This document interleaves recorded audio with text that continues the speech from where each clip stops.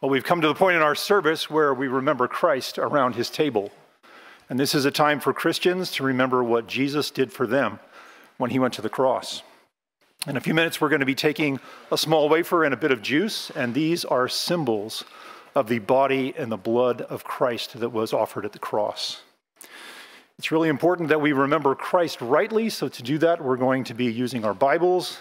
Today, we're going to be looking at the way in which Christ was used by the Lord to bring about the unification between the Jew and the Gentile. So if you have your Bibles, would you turn with me to Ephesians chapter 3? We're going to be looking at verses 11 through 13. And if you don't have a Bible, simply raise your hand. I think there are going to be some men coming down the aisles. They will get a Bible to you. And if you don't actually own a Bible, please consider this as our gift to you so that you can begin reading God's Word for yourself. One of the greatest mysteries in Scripture is that God would unite the Jew and the Gentile together in his household. And Paul shares that in his letter to the church in Ephesus. He begins that in verse 15 of chapter 2, where he says that the two are going to be made into one new man. The idea continues in verses 18 and 19 of chapter 2, where both the Jew and the Gentile have access to the Father, and the Gentile is no longer a stranger or an alien to the Jew. Paul gets specific as we get down into chapter 3 in verse 6. You see that the Gentiles are fellow heirs, they're fellow members of the body, and they're fellow partakers of the promise in Christ. Then Paul spends verses 7, 8, and 9 explaining how God used him to begin that process as he took the gospel to the Gentile world in the first generation of the church. When you get to verse 10, you see the scope of the task that's in front of Paul and the rest. And you see the idea that God has here. This doesn't have merely earthly implications. This has implications beyond just this earth.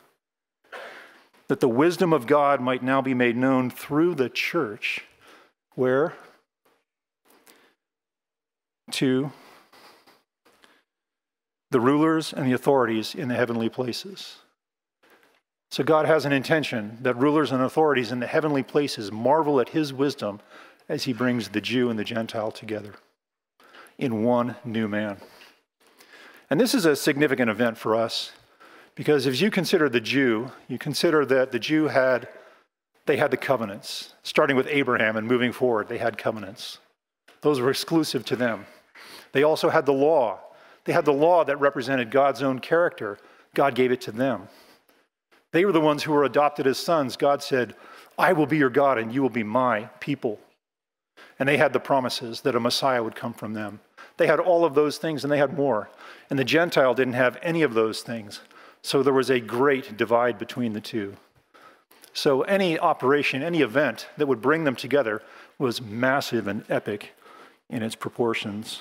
And we're going to see that in the passage that we read together. And as we do, look at the end of verse 11 and note the role that Christ plays in that process.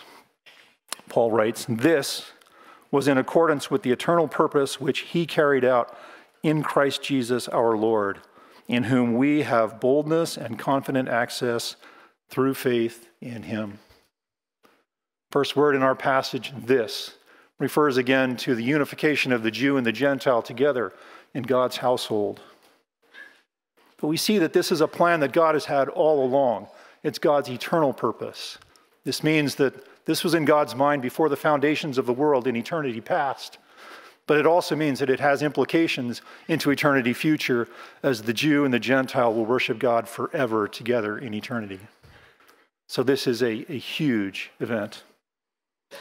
But we see the role that Christ plays at the end of verse 11. God carried this out in Christ Jesus.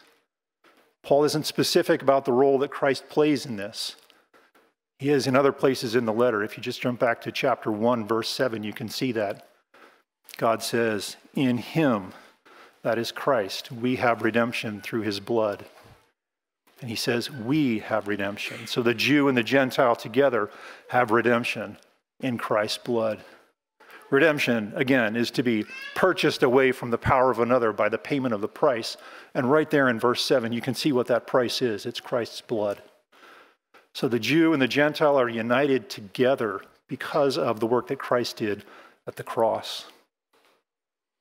This had to be something that was together, that God did together, because in order for the Jew and the Gentile to be united together, Christ had to do the very same thing for the Gentile that he did for the Jew, that is, suffer in their place at the cross. And we see the benefit of that in verse 12, where there is spoken a boldness and a confident access.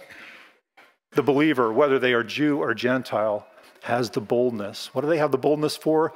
They have the boldness to say, I have been redeemed. I have been reconciled to God. It was through the blood of Christ. The Jew and the Gentile together has access to God because they have the same Savior, the same Lord. So Christian, if you're here this morning, whether you're Jew or you're Gentile, you can celebrate the very same thing, that Christ, when he went to the cross, he reconciled you to him and to you to the God in heaven. And the way that he did that was he took your sin upon himself, and he bore that sin in his own body, and he suffered God's anger and wrath against all of that sin, fully satisfying it by saying at the end of it all, it is finished. That is what we want to remember about Christ today, that Christ is the one who did the work for anybody who would put their faith and their trust in him. So believer, when the elements come to you, take them and hold them and consider these truths. And after you have done that, take the elements when your heart has been prepared. If you're here this morning and you are not a follower of Christ, that is to say that you don't submit to his lordship in your life, when the elements come to you, just pass them to the person next to you. But put your attention on verse 12. Use this time well. Consider the fact that the person who submits their Lord to Jesus Christ, they have boldness. They have boldness to claim that I have been reconciled to God. I have no need of fear of death because I know that Christ did everything to secure my salvation by dying in my place at the cross. They have access to God through Christ because they put their trust in him and what he did for them at the cross. After the service, we will have somebody up here at the front to your left. They will love to talk to you and pray with you. They have a Bible. They will be able to talk to you and show you from their own life and from God's word what it looks like to follow Christ. So men, come and serve us. And when you receive the elements, take them on your own when your heart is prepared.